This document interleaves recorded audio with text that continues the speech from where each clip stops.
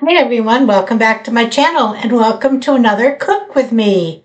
Well, today I'm doing the introduction in the craft room and then I will take you to the kitchen and we're going to put together some Newfoundland Date Squares.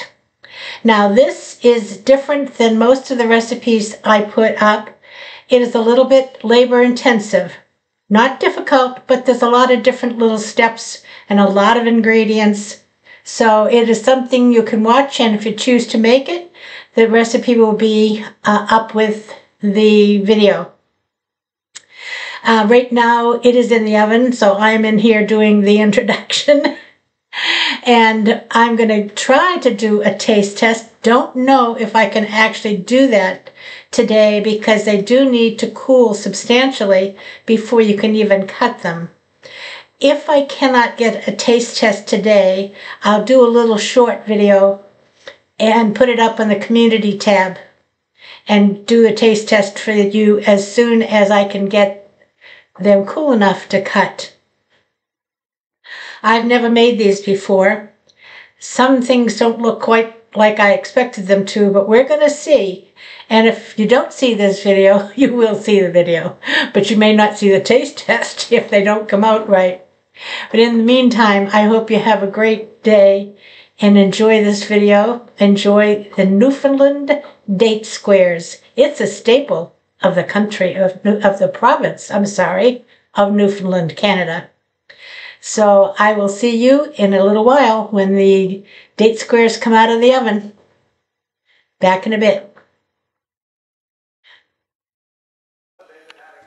Okay, now I have a pan on the stove. It has 2 cups of water in it and 3 tablespoons of butter. And I'm going to cut up the dates that will go into this water. And we're going to use this to make the filling. Now I'm putting 1.5 tablespoons of vanilla in here. It calls for a lot of vanilla.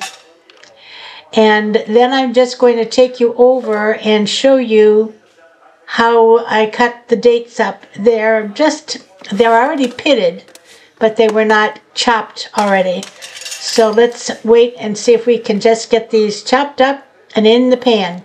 I forgot, I'm adding 3 tablespoons of sugar.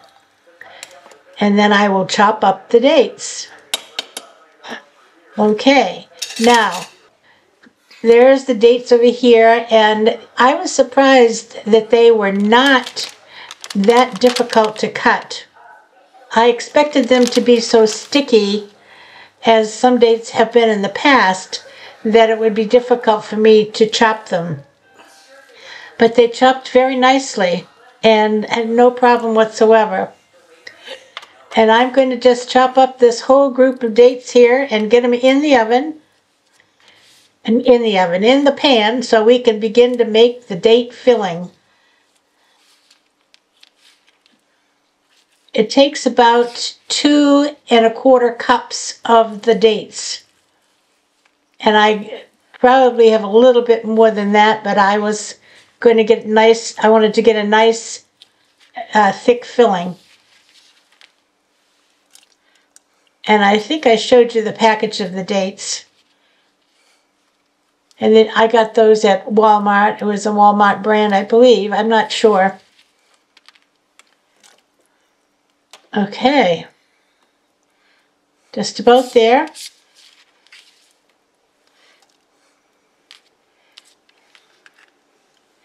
Now we'll move back over and show you what the pot looks like.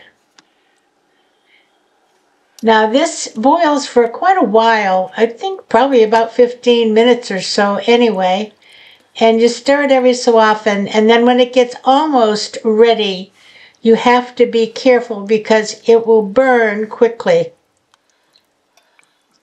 So you want to bring it to a boil. Let me turn it around so I can hold on to the handle. You want to stir it around, bring it to a boil, and let it reduce and get rid of most of the liquid. And you can see it's almost up to the boil here. And then I'm going to just let it go for about 20 minutes, I think it took me to get that done correctly. So here we go. On to the next video part. Now you can see it is boiling and it has begun to reduce. I actually used my immersion blender at the very end of this because I didn't think it was reducing and thickening as much as I wanted it to. And meanwhile, I'm going to get the topping ready. In that bowl, I have 2 cups of flour, 1 cup of brown sugar, 2 teaspoons of baking powder, a cup of unsweetened coconut, dried coconut flakes, and I'm going to add rolled oats, but after I get the rest of it mixed, because I don't want to make oat flour. I want them to stay as rolled oats. But the thing you have to remember with this now is this is going to take 1.5 cups of butter. That's a lot of butter. So I'm going to cut that up and I'm going to get this part all mixed together. Now you can do this with your hands, but I have the food processor, so I said why not. And I'm just going to pulse it, and you can see it's beginning to separate and look like it is mixed together, okay? So we'll get that mixed, and then I'm going to add 2 cups of the oatmeal. Now, I did not have the regular oatmeal. I only had instant, so it's not as big a flake of oatmeal as it could be, but I think it would come out just fine. So now we'll just zap it a few more times and get the oatmeal just mixed in. It doesn't take much at all to get the oatmeal mixed in.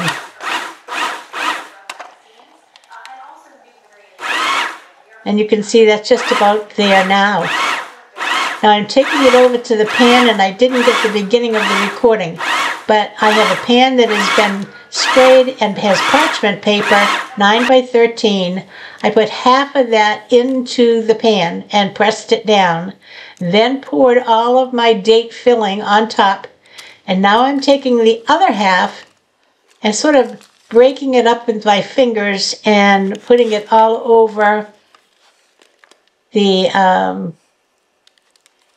filling. Now, there's quite a bit of crunch here, so there's plenty to go around.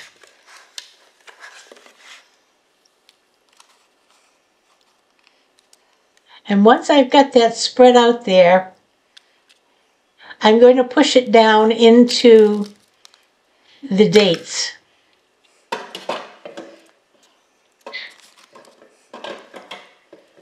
And we'll get the topping, see, all pushed down nicely.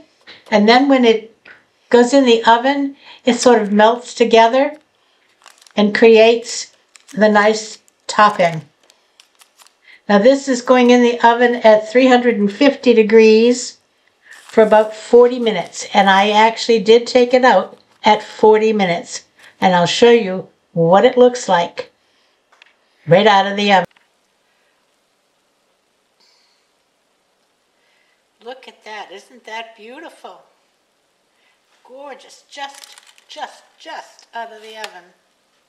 So about 2 days from now, I ought to be able to get a taste test. I'm going to put it on a rack and see if I can get it to cool. But it sure does look delicious. So I will bring you back. If I don't get the taste test today, I'll make a short video for you and put it on the community tab where you'll see the taste test. In the meantime, give me a thumbs up for this recipe. It looks like it's going to be a goodie. If you haven't subscribed, please subscribe. Hit that like button and share the video. And we will see you on Wednesday for a bundled wreath. Until then, everybody have a great afternoon or an evening or morning. Stay warm, stay dry, stay cool, whatever it is you need. And I'll see you Wednesday. Until then,